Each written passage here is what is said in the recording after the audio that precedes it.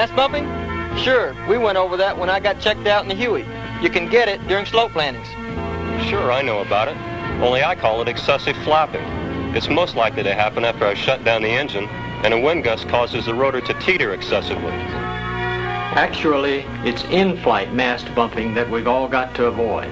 Mast bumping caused by near zero-G flight, out-of-CG conditions, or abrupt control movements.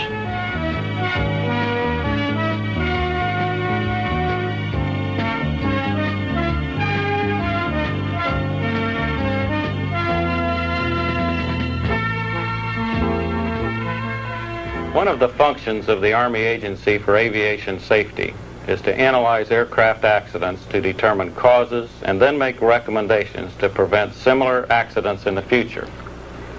A study of Army mishap experience involving UH-1 and AH-1 helicopters shows that mast bumping in flight can cause mast failure and complete rotor separation, producing catastrophic accidents. Analysis reveals that mast bumping accidents can be prevented provided you as a helicopter pilot understand mast bumping and know what to do to avoid it. This film will first show what mast bumping is in the Huey and Cobra, then show the in-flight conditions which can precede mast bumping, and last, and by far the most important, how you can avoid mast bumping. It may be necessary to view the film more than once, for some of the required corrective actions are counterinstinctive. It is absolutely essential that you completely understand what causes mast bumping and what to do to avoid it.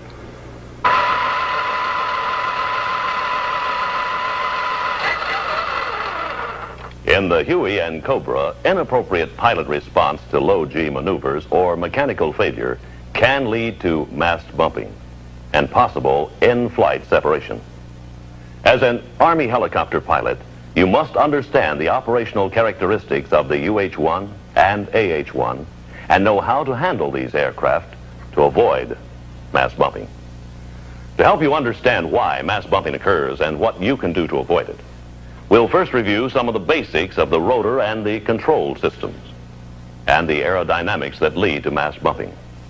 We'll then discuss these factors in terms of operational flight maneuvers and describe what you, as a pilot, must do to prevent the onset of mast bumping. First, mast bumping is the result of excessive rotor flapping. Flapping is the characteristic of a rotor blade to move up and down during rotation. Flapping is common to all helicopter rotor systems and is normal and expected. The rotors of the UH-1 and AH-1 use a seesaw action about a hinge pin to accommodate flapping. To prevent the blades from contacting the tail boom or other structure during normal starts and stops, the interior of the hub is fitted with static stops. These are contoured to limit the amount of blade flap, and sufficient clearance is provided between hub and static stops for all normal maneuvers. On the UH-1, the maximum flapping angle is just over 11.5 degrees. On the AH-1, it's 12.5 degrees. If flapping exceeds these values, the stops will bump the mast. It is the violent contact between the static stops and the mast during flight that causes mast separation, and this you must avoid at all costs. A turning rotor has a constant flapping pattern. Maximum flapping up will always be opposed by maximum flapping down, 180 degrees later. At normal operating speeds, the individual blades blur into a disc shape. When this rotor disc is not at a right angle to the mast, flapping is occurring. Now let's examine how flapping can occur as a result of pilot control inputs. The cyclic control stick transmits inputs through the swash plate, changing blade pitch. The rotor disc will flap in the direction the stick is moved. So, cyclic stick movement produces rotor flap. The pilot controls the position of the rotor disc. In flight, when the rotor disc tilts, the aircraft responds by moving in the same direction. In this way, the pilot controls the helicopter. Mast bumping is directly related to how much you as a pilot allow the blade system to flap. And to understand this better, we have to dig a little deeper. In straight and level flight, blade flapping is minimal and difficult to see in real time or even, for that matter, in slow motion. Flapping angles of less than 2 degrees are expected under usual flight conditions. You can expect flapping angles to increase by 1 or 2 degrees with high forward speeds, at low rotor RPM, at high density altitudes, or at high gross weights. You can also expect increased flapping angles during turbulence. Aircraft maneuvering can also induce large flapping angles. For example, side slips and low speed flight at extreme CG positions. The risk of excessive flapping and possible mast bumping increases when you allow the aircraft to approach low G conditions. And that's what we really want to talk about. Let's see what happens when a pilot encounters a ridge line or a tree line, executes a cyclic climb, and then noses over using abrupt forward cyclic. In this maneuver, he has deliberately given up G loading on the rotor disc by changing rapidly from upward to downward flight and is approaching 0 G. Higher speeds aggravate the situation. The combination of down collective and low G means that lift, and therefore thrust, has essentially disappeared. Let's look at the situation from aft along the roll axis. Absence of thrust means there is no lateral cyclic control, so cyclic movement cannot change fuselage position. The aircraft does not respond because the pilot has given up G loading on the rotor disc. The thrust of the tail rotor, acting above the helicopter's center of gravity, starts the fuselage rolling to the right. Seeing this, the pilot wants to counter the roll, normally the right thing to do. Tail rotor thrust acting above the aircraft's CG will cause right roll rate to build up rapidly. Alarmed by the excessive roll rate, the pilot abruptly applies left cyclic. The rotor disc tilts in the direction commanded by the pilot. The pilot still has rotor control, but he is controlling an unloaded rotor. That is, a rotor that is not producing thrust. Although he still has fore and aft control, he has lost roll control of the helicopter. Flapping increases drastically. The rotor hub strikes the mast violently, on one side, then the other, and the mast may separate. Let's go back to the point where the roll started to see what the pilot should have done. As we saw before, as the aircraft rolled, lateral cyclic inputs could not develop thrust because there was no change in angle of attack of the rotor system with respect to the relative wind.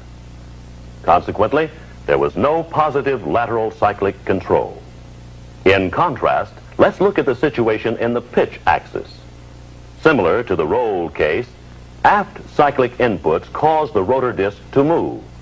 But in this case, the disc movement changes the disc angle of attack. Aft cyclic realigns the rotor and thrust is restored. The nose pitches up. And with thrust once again available, the pilot is able to counteract the roll. Let's make sure we all understand what the pilot should have done during the nose-over maneuver. He could have avoided the low G condition by using more gradual forward cyclic. The rate and extent of cyclic motion should be adjusted to keep the rotor loaded at all times. As a pilot, you clearly minimize the likelihood of mast bumping by staying above 1/2 G at all times, thereby preventing approach to low G and the right roll tendency. If the rotor becomes unloaded during low G, it is absolutely essential to recover thrust first by smoothly moving the cyclic stick aft. Once thrust is restored, left cyclic will then return the aircraft to the normal flight attitude. The basic lesson here is that the pilot contributes to the potential of mast bumping in the low G environment, because any pilot's instinctive reaction when a roll begins is to correct it with lateral cyclic. And the greater the roll rate, the more abrupt the control movement is likely to be. Severe flight attitudes seem to call for severe control inputs. Yet it's the severity of these inputs that can produce worse problems. If you encounter low G conditions, remember, avoid abrupt, large magnitude control inputs. Smooth, gradual control movements are essential. First, aft cyclic to restore the thrust. Then and only then, left cyclic to correct for right roll. You may also encounter low G conditions during mast unmasking maneuvers or steep descending nose-low turns.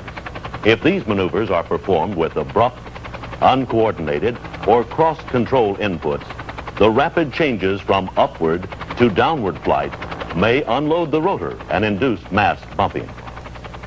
The risk of mast bumping also increases in turbulence when sudden upward and downward drafts can unload the rotor and get you into low G conditions. If that should happen, you must resist the instinctive urge to counteract unusual aircraft attitudes with hard lateral cyclic and pedal inputs. You must first reload the rotor by moving the cyclic stick aft. Then, once normal G conditions have been reestablished, normal control will return. But how about another possible cause of mast bumping? Engine failure. What should the pilot do to control this situation? Again, let's get back to some basics so that we can understand what happens. First, under normal conditions, and then when the engine fails. The actions we'll be talking about are complex, so it helps to imagine there's a camera along each axis, together with one behind the cockpit. At this moment, let's say the helicopter is flying in its normal cruise attitude. That means the longitudinal axis, and therefore the nose, is pitched down slightly, and the rotor disc is tilted slightly forward. From aft, the rotor disc is tilted slightly to the left to counter the rightward thrust of the tail rotor. The roll axis is located below the tail rotor thrust axis. From above, the main rotor rotation is counterclockwise. The resulting torque would force the nose to the right if it were not for the anti-torque thrust of the tail rotor and vertical fin. The airflow over the main rotor and fuselage would tend to raise the tail if it were not for the synchronized elevator. In normal flight, then, all forces are balanced and the helicopter is in equilibrium. From the cockpit point of view, the horizon is horizontal. Most engine failures do not result in mast bumping, but it can happen if the pilot fails to take appropriate action. Let's say the aircraft is in normal flight, all forces balanced. Then the engine fails suddenly. As the engine stops, the rotor RPM and airspeed both begin to decay, with some loss in altitude. Because the engine is no longer driving the main rotor and RPM is decaying, the torque about the mast that had been opposed by the tail rotor and fin is diminishing.